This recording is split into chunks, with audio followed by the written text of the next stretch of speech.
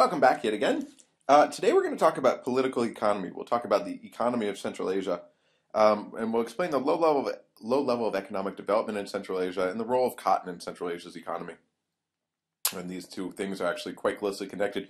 You'll probably learn a lot more about cotton than you ever wanted to, but it's important to understanding Central Asia. And finally, we talk about some problems in Central Asia's economic transition. So it's important to remember as we go through this that to bring Central Asia's proportion of national income per person to the overall Soviet level, its population would have had to fall by about half. It was severely underfunded compared to, or underdeveloped compared to the rest of the Soviet Union. Now, there are several reasons for why it had such a low level of development. And the typical Soviet response was the Soviets liked to blame three things. One, a legacy of economic backwardness from the pre-Soviet days. So it wasn't their fault. This was the consequence of Tsarism. Two, high rates of population growth. So this made this into much more of a demographic and especially a cultural issue, the high amount of birth rates. And finally, three, traditionalism. Lots of people were not working in the public sector, women in particular, and this kept the level of development low.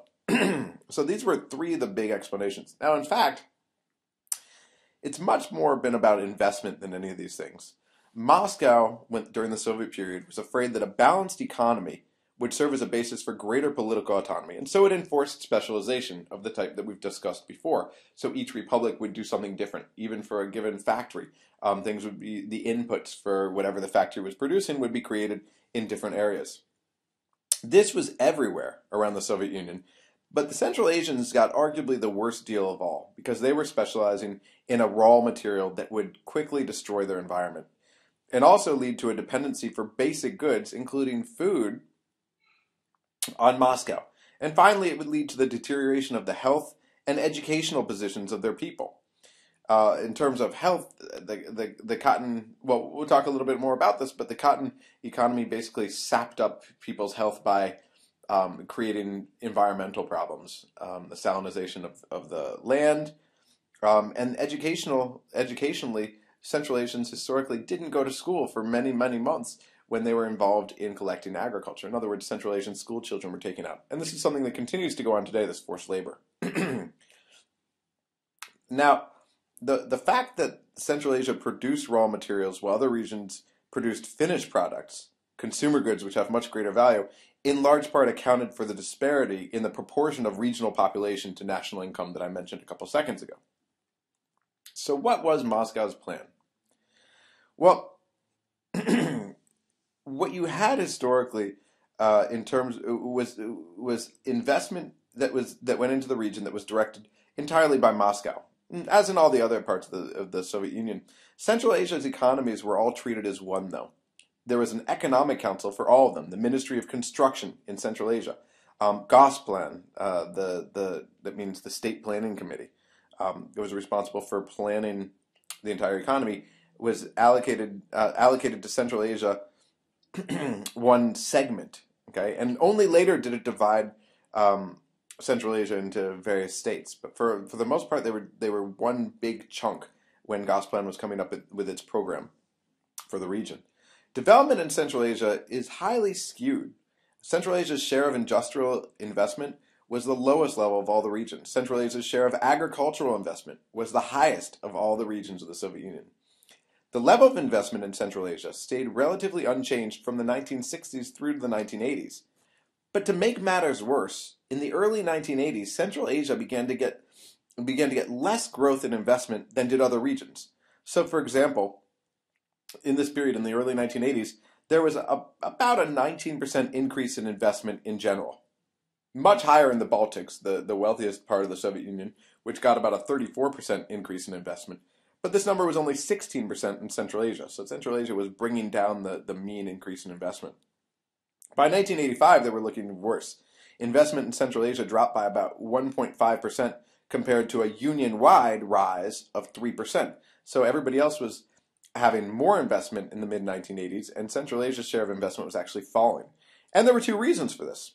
One, Moscow was beginning to look for payoffs. In other words, they were looking for things that were economically viable, and they were trying to invest not for simply merely political reasons, but also in order to get dividends.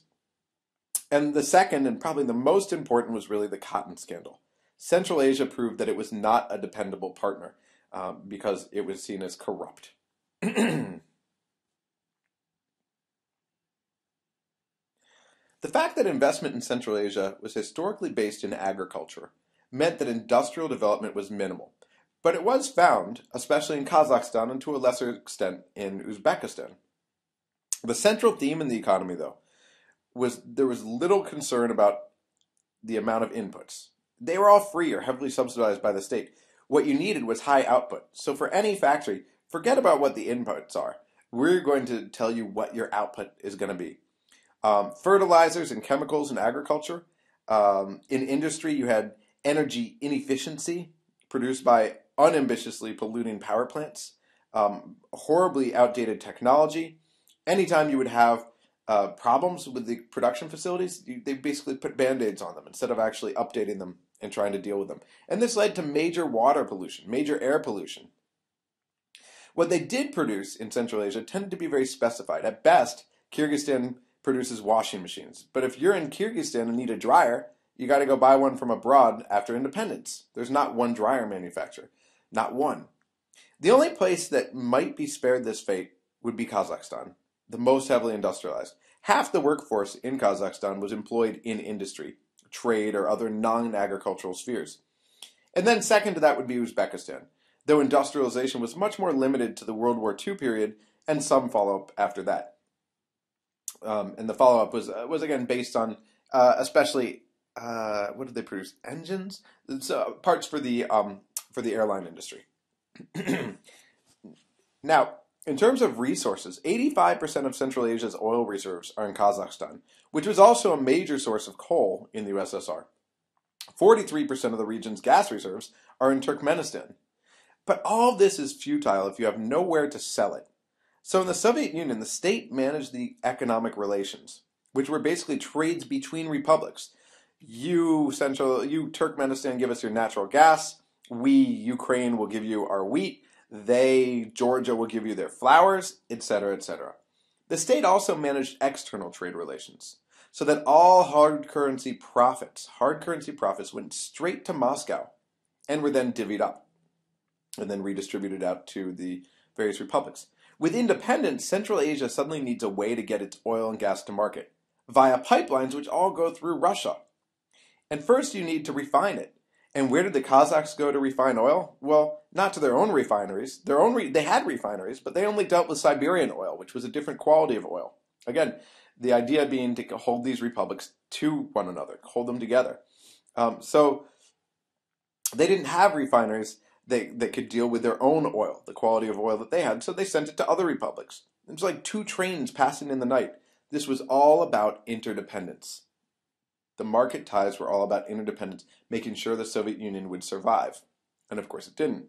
So all this goes back to specialization. Central Asia was used for raw materials, which are particularly vulnerable to world market fluctuations. Take this and add transportation problems, getting the goods to market, and you see very limited opportunities upon independence.